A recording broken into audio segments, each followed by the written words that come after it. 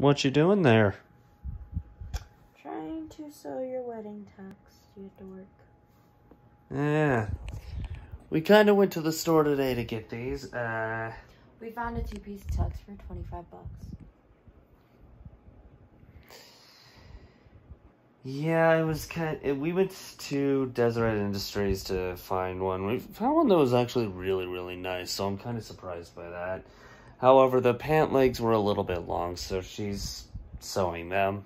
Might take some time, which is fine. We've got, as of this recording, we've got about 2 weeks, so we've got a bit of time before we need to worry about it. But yeah, so this is probably the only vlog I'm able to do today, just because we're doing this and we've been busy a lot of today. So yeah, gonna let you guys go.